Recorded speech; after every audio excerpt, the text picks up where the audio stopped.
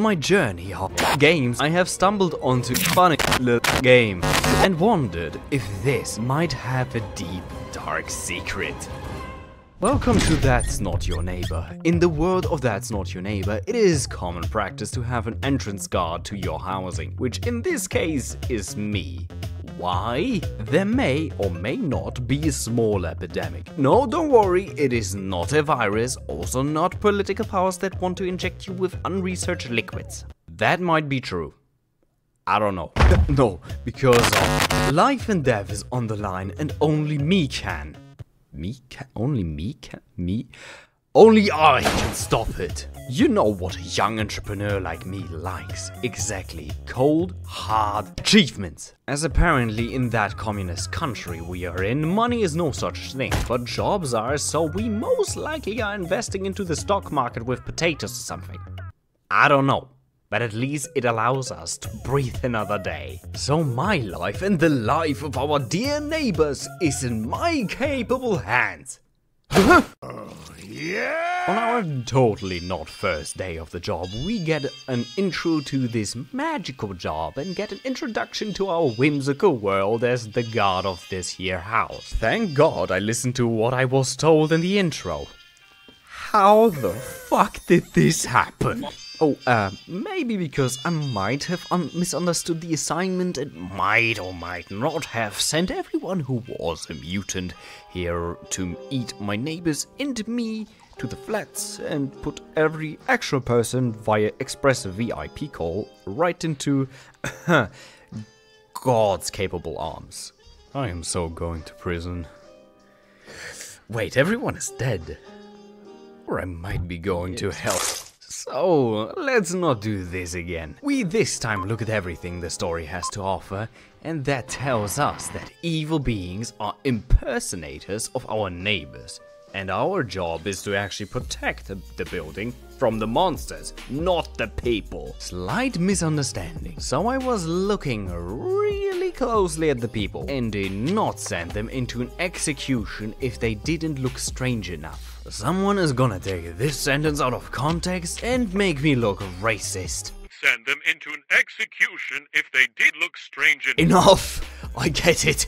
Phrasing. Our now demonetized state and the entire liberal army I have to fight at my doorstep now. We finish our first day by executing just a few... Stop! Not like that! By taking care of six weird demon things, and thus achieve our first S rank. And as you might say now, isn't it way too easy to win at this game if it is so obvious that someone is obviously a shit-faced version? I said stop, you're gonna get us banned for fuck's sake! As I said, if someone is just a bad imitation of another, isn't that way too easy? And you might be right, it is fairly doable, but don't forget, we are in a communist-driven country, where we pay our people in minutes you are allowed to go to bed. So of course we get what everyone else has. Psychological damage! I mean, sure, we all had nightmares, right? Like, how bad can this, oh my fucking god, what in Disney's green fuck is this shit? I'm in danger! This is my happy little accidents of happy little slightly fucked up in the head people called viewers is my personal fucking hell designed by Satan himself! If it wasn't hard enough to see that one person had a mole more than usual, or were missing one single number on their ID, these shits have the most fucked up physiology. One eternity later. Physiology.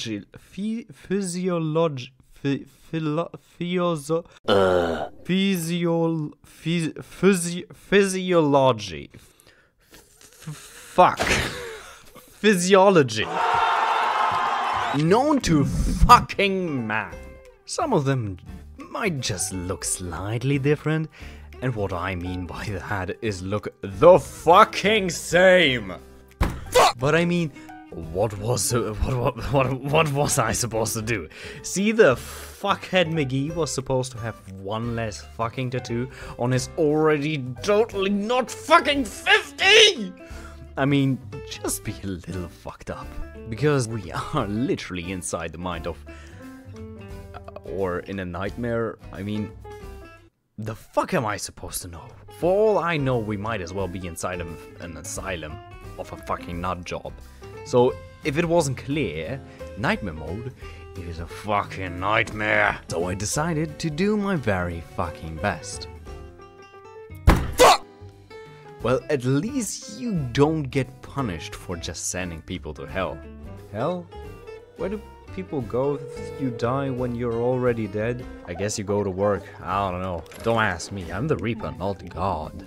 Oh, no, you absolutely do get punished for everything you do wrong.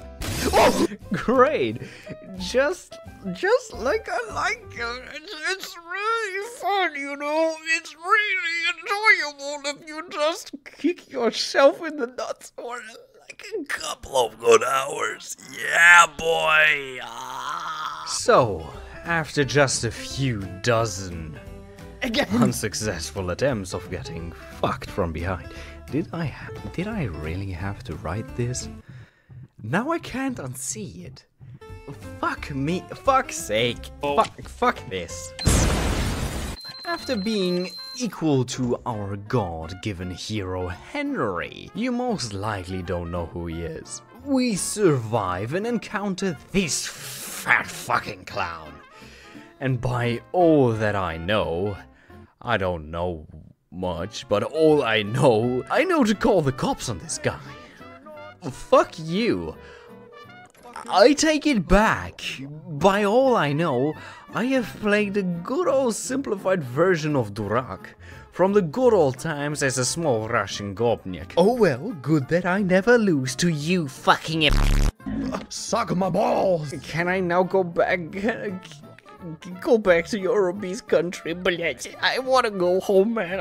What the fuck is even going on anymore? But even though I literally beat my communist nightmare, this isn't enough.